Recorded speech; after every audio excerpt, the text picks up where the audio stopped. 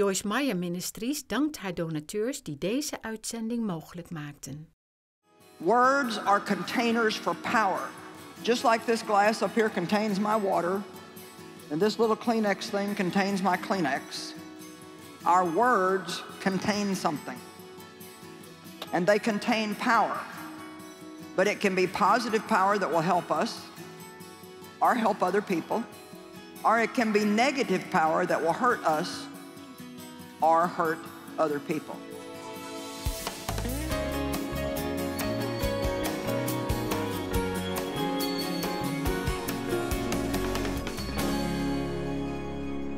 Now let's talk for a few minutes about the mouth.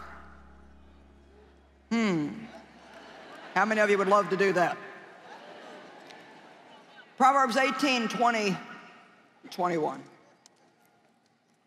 I may not be telling you anything that you don't know, but doesn't mean you don't need to hear it again. I study scriptures on the mouth all the time, all the time, all the time, all the time, all the time. A man's moral self shall be filled with the fruit of his mouth. And with the consequences of his words, he must be satisfied, whether good or evil. Isn't that amazing? So our words have consequences. Words are containers for power. Just like this glass up here contains my water, and this little Kleenex thing contains my Kleenex, our words contain something. And they contain power. But it can be positive power that will help us, or help other people, or it can be negative power that will hurt us, or hurt other people. The next verse says, the power of life and death is in the tongue. Death and life are in the power of the tongue. Wow. Think about that. Every time I open my mouth, I'm either ministering life or I'm ministering death, not only to other people, but to myself. And those who indulge in it shall eat the fruit of it for death or life. This is where we get the phrase, you're gonna eat those words. So many of the cutesy little things that we say came straight out of Scripture. You're gonna eat those words. And the truth is we do. Because our words come out of our mouth, they go right around here, fall back in our ears, fall right back down in our spirit. And that's what we have to feed on. We feel yucky if we talk bad about people. We have a heaviness if we gossip and judge and criticize. You sit at lunch and complain about your job and complain about your boss and complain about other coworkers, you are just asking for a miserable day. Let's just say that you've prayed for your husband to be saved, and you prayed for your children to be saved. Now you go to lunch with your friends, and your friend says, so how's your husband doing? How are your kids doing? Oh, I tell you, I just don't know if they're ever going to change. I am just so sick and tired of the way they act. I tell you, it's just more than any living human being should be expected to endure. I mean, you just really don't know how hard I've got it. It is really bad. Well, don't waste your time praying. We pray, and then we negate our own prayers with words that kill the power of the prayer that we prayed. If we're gonna pray, then we have to talk in agreement with the prayer that we prayed. That one thing was worth you coming. Amen? I have to be careful of the same thing. We all need to pray on a regular basis that God would help us to really realize how powerful words are. And you know what? I still don't think that I totally get it after all the study I've done, because it's obvious if we really understood that the power of life and death was in the tongue, that we would be a lot more careful about what we say, wouldn't we? I mean, if we really, really, really, really believe that Scripture, we would be a lot more careful about what we say. I said today, no evil thing can dwell in my body. Sickness and disease cannot survive in me, because I am full of light and full of the power of God. I was just driving over here and just kind of muttered that under my breath. Use your quiet time to say something that makes sense. Don't just sit on a stool somewhere and worry. Moods. Moods. Dave said he used to drive down the highway coming home from work and think, I wonder what she'll be like tonight. It is just really unpleasant to live with somebody who's just up and down and all over the board. The thing that I have appreciated more than anything about my husband is his stability. And I desperately needed that example in my life because I never had any stability growing up. I lived in a wild house. And I honestly believe that one of the greatest ways that we can show people our faith in God is by learning how to remain stable in every kind of situation. We cannot control when emotions will or won't show up, but we can learn to not let them control us. And I wrote out here in my notes, this is the best I can offer you. I can't give you a plan to tell you that you're always going to feel the way you'd like to feel. And if I tried to, I'd be lying. Emotions come and go. They roar in and they subside. They're there when you don't want them, not there when you do want them. You can get angry just like that. Something happens you weren't expecting. But the Bible says, when you're angry, do not sin. It's not a sin to feel anger. It's a sin to let the anger control you.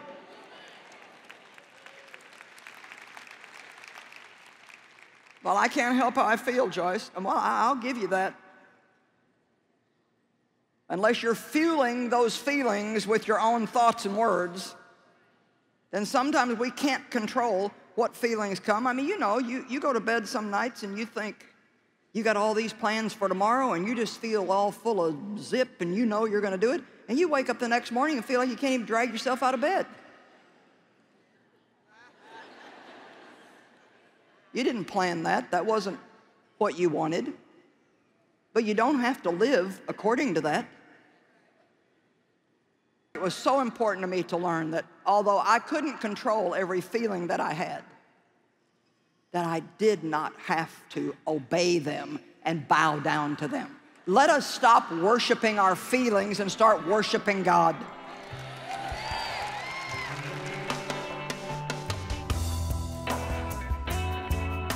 So in the midst of all of this that God is teaching you, He very clearly calls you into ministry. Probably a bit of a surprise to you and maybe some of the people around you as well. Well, I think we have to start by saying that in the midst of my desperation for some kind of peace and just really being tired of life as it was, because at that point, we'll say it was like about 1976, and I did love God, and we went to church on a regular basis, and I know that I was saved. I would have gone to heaven had I died because I really understood salvation by grace. But I tell you, I didn't have any victory in my life, not in any area. You know, I didn't know how to think. I didn't talk right in any area. You know, I was basically just defeating myself with my own, you know, negative talk all the time, and I was just moody and irrational. And of course, you know, I was always picking fights with Dave. And one morning I was on my way to work, and I just cried out to God in desperation, God, you've got to do something. I cannot go on like this anymore. And who knows why God picks any certain day. Maybe I'm sure that wasn't the first time I'd ever said that, but God really touched me that day. And, you know, I won't try to explain that other than to just say that I knew that God had touched me. I really felt His presence, and God He filled me with His Spirit and just gave me a love for the Word and a hope that things could be different. And so out of that love for the Word, I began to study. And very shortly, just very in the early beginnings of my really starting to study the Word and care about the Word, God made me very aware, called me into ministry, and let me know that He wanted me to teach His Word. Well, I mean, I promptly responded back, I don't know how to do that. And, you know, that's a big, long story. I mean, it would take way too long, but let's just suffice to say that I answered the call on my life and started a Bible study. And it was just about 20, 25 people. And I always say, God, let me practice on them for about 5 years before I did anything more public. After that, I went to work at a church, started a women's ministry there, was one of the pastors there, and, you know, then finally into what I'm doing now. But Step by step. Yeah, step by step. You don't just think you're going to be used by God to do something and the next day run off to the world. It was literally step by step. I studied so hard. I mean, I would study 6, 7, 8 hours to teach for maybe 45 minutes. And it was all that studying that helped get the word in me. And I remember one woman saying one time, all you're really doing is letting us eat off your plate. So really it was like God was feeding me, and as he was feeding me and teaching me, then I was sharing what he was teaching me with other people. And you know, the Holy Spirit is so wonderful to lead us. You know, somebody might say, well, I've got 50 problems. Where do I start? And you really just start by how God is leading you. And although this is not a session on how to study the Bible, what I would do many times is just start to read somewhere, and then I would just hit something that interested me. You know, you like, don't let the sun go down in your anger. Well, and then right away I would get, well, I go to bed mad pretty much every night. And so then I would just start to look up all the places in the Bible that it talked about anger, and then I'd begin to pray about that. And the Holy Spirit is just so beautiful to lead us and guide us. I mean, you talk about being a counselor. I mean, the Holy Spirit is a counselor par excellence. I mean, he knows exactly what we need, when, how much, and he will lead us and guide us and bring that healing into our life. So no, I was not ministry material, but once again, God used it in my life because it got me to study. And I don't, you know, God just uses all kinds of different things in our personality. He got me to study, and I was very diligent. Oh, I worked so hard, and I was so diligent. I probably worked too hard, almost killed myself in the beginning just from exhaustion of working so hard. But nonetheless, God used all of that, and step by step, he got us to where we are today. Frustrations along the way? Oh. Not always God's time? Like or, a jillion. You know, your timing may be a little different than his. I said I've probably cried a swimming pool full of tears, but at the end of it, you know, there's joy. Weeping endures for a night, but joy cometh in the morning. And the thing that I say to people all the time is I think one of the key ingredients to success, possibly the number one key, is just don't give up. Just don't give up. Just keep on, keeping on. Just keep on, keeping on. And many times I would just put one foot in front of the other, didn't know how something was going to work out, how is this ever. And really what I'm doing today is really, from where I started and where I came from, is absolutely, totally, completely impossible if it wasn't God doing it through us. Well, you mentioned that one of those things that God did with that call was to give you hope. How important was holding on to that hope while you were going through this process of beginning the ministry? Well, it's really everything, because hope deferred makes the heart sick. Yeah. When people have no hope, they easily become despondent and filled with despair. And the word despair means that you just see absolutely no way. There's just, you are without a way. And I love the fact that Jesus is the way, the truth, and the life. And really, he is our hope.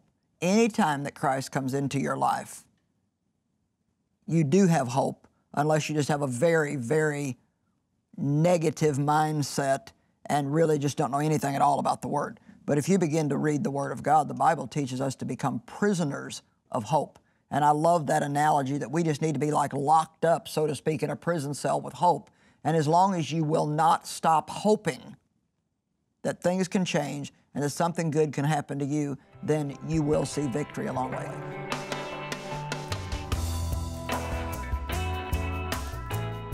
I want to talk to you today about always believing. Coming to Christ like a little child and just say, I believe. I trust you. I believe. I may not see it. I may not feel it, but I believe. I've been thinking about believing and about faith, and you know, it's not something you do with your head. Now, our mind gets renewed, and I think now, and probably for many of you who've walked with God a long time, I do believe all this stuff in my mind too, because my mind's been renewed, but there's still times when my mind can't get a hold of something. When I look at a situation, and even sometimes not just for me, but in other people, I'll look at their situation or look at that person and just, I want to believe, but with what I'm looking at, it's like, I don't know.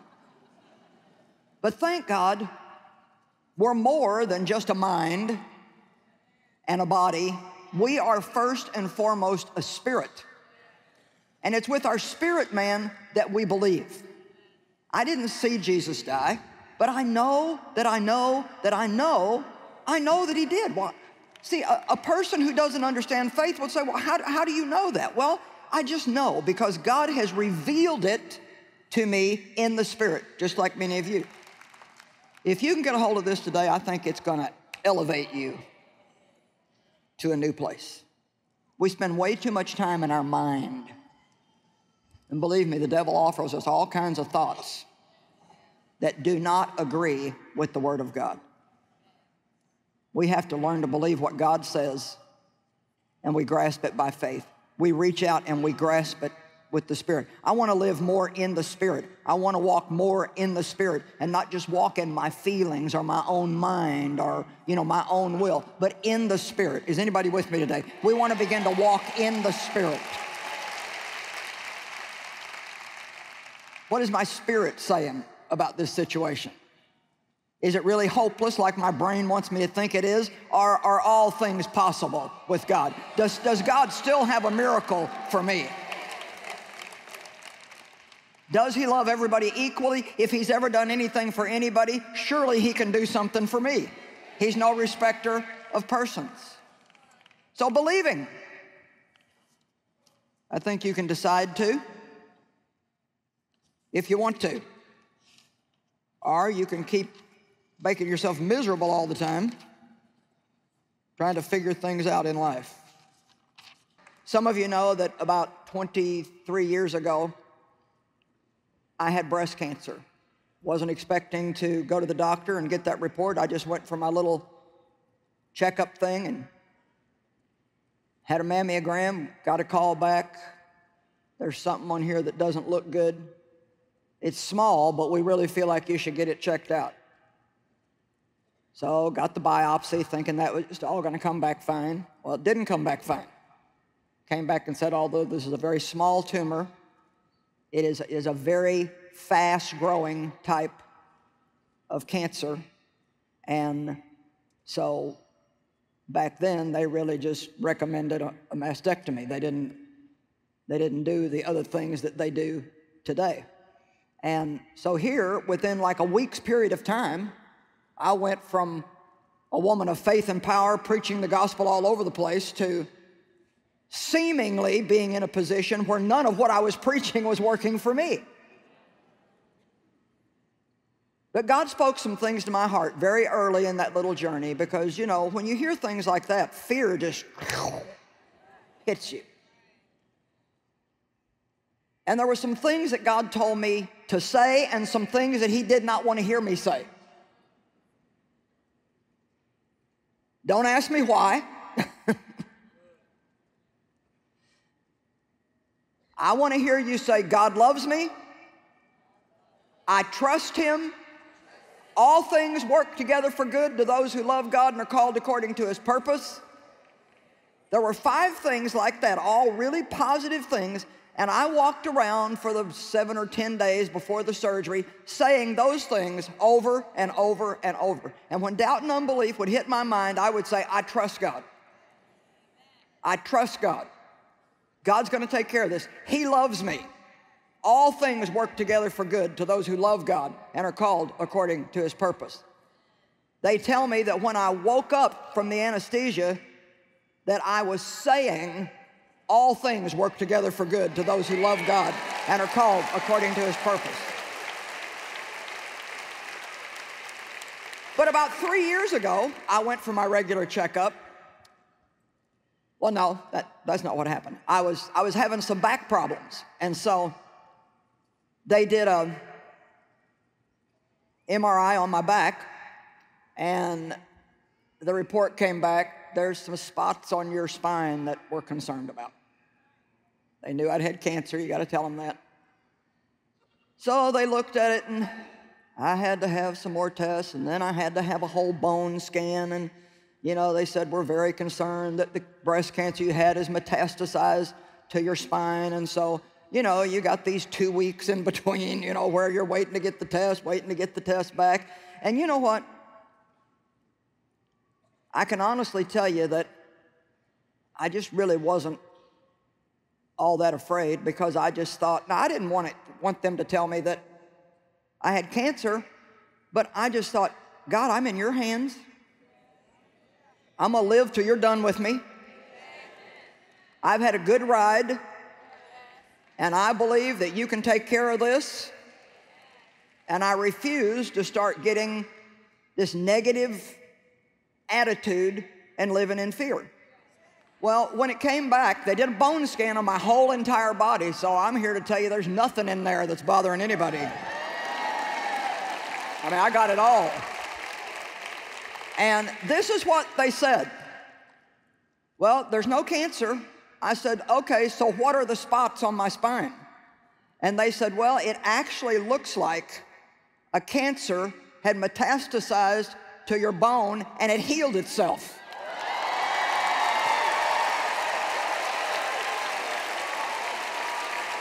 I thought, no, it didn't heal itself.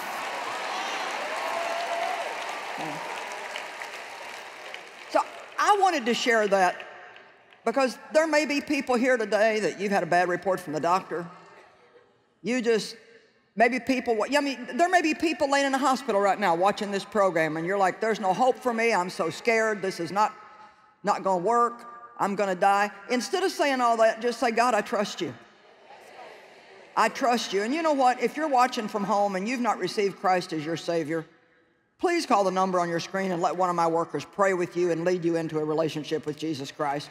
You do not have to be alone with your situation. God loves you, He cares about you, and He's got a good plan for your life. Just believe. Can I tell you something? Believing doesn't cost anything. Unbelief makes you miserable. Believing makes you happy. Can I encourage you not to look at one day in your life, or 1 month in your life, or even 1 year in your life, and start determining all these things about God from that 1 year? Look at your life as a whole. If I wanted to just stare at the first 18 years of my life, I'd probably want to go hang myself. And then, to tell you the truth, the next 5 weren't all that great either, because I married a guy just to get away from the situation I was in. I thought nobody would ever want me, and he was goofier than I was, and so, that was just another 5-year nightmare. So by the time I was 23, I could never remember ever having been happy. Never. I could not ever remember ever having been happy. Never. So I didn't have a great start. And if I just looked at those years, I'd be in a really bad mood right now. But I got to look at all the rest of it too. I got to look at what God's doing now, and how He's using that, and how that fit into my life. Amen? There may be some terrible things that have happened to you, but God's still got some other ingredients to add into your life. He's still got some other stuff to throw into that life happening thing that's going to make it turn out pretty good. But you see, here's the thing. The Bible says in John 10:10, the thief comes only to kill, steal, and destroy. But Jesus said, I came that you might have and enjoy your life, and have it in abundance to the full until it overflows. John 16:24, ask and receive that your joy may be full. John 15:11, Jesus said, I've told you all these things that my joy might be made full and complete in you, that my enjoyment might fill your soul. I don't know how happy Jesus was, but He tells me however happy He was, I can have that, and I want it. I'll have to say that I really enjoy my life now. I wasted a lot of years, and about 15, 20 years ago, I started getting a hold of this revelation, and I had to do some work because it was harder for me than just saying, well, I'm going to start enjoying my life. There were a lot of components to why I wasn't enjoying my life. I didn't know anything about being childlike. I was way too overly responsible. I had a false sense of responsibility, and I made myself responsible for things that only God could do something about. And if I wasn't working on my problem, I was happy to work on yours. I didn't even need to know you to help you with your problem. And not only that, I felt responsible to fix your problem. And it was killing me. And some of you are that way too. And you walk around, God, I can't stand this. What's wrong with my life? I don't have any peace. I don't have any joy. Believe. Let's learn how to laugh at ourselves. Let's take every opportunity that we can possibly find to laugh. Anything that's funny, get into it full force. I mean, laugh, laugh, laugh, laugh, laugh, because laughter is good for us. Joy and peace are found in believing. Believe God and upgrade your joy. Amen? Come on, let's all stand up.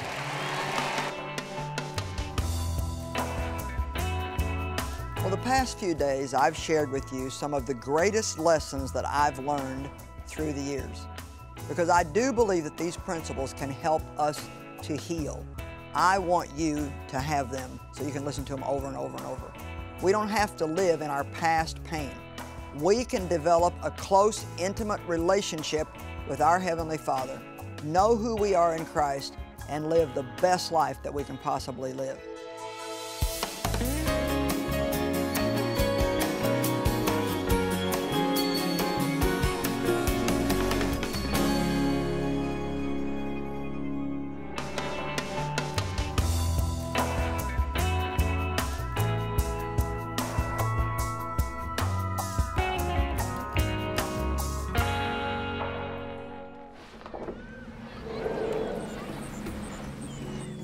Unfortunately, in a lot of our communities around here in South Africa and this region in KwaZulu-Natal, the abuse, the sexual abuse, the physical abuse as well, is quite horrendous.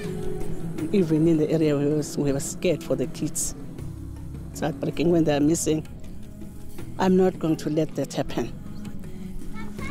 That's why I'm fighting for this area. Some of the children in this area have disappeared? Yes, they did. We We never found them. Before we open up this crèche, they are safe, healthy, good. They are good. So these early childhood development centers are not little nice-to-haves or nursery places where they keep kids, have fun and play games. They do all of those things, but this is actually investing in long-term benefit. This really is something that we can install into a community that opens up the door of the community for us to share the gospel and really stands as a witness, as a shining light into the community about the love of Christ. And we have such great opportunities through our Classrooms of Hope to help little guys like this who are going to make a big impact on the world one day. With your missions gift right now, you can provide safe classroom learning opportunities for young children. You and your special gift today will change lives.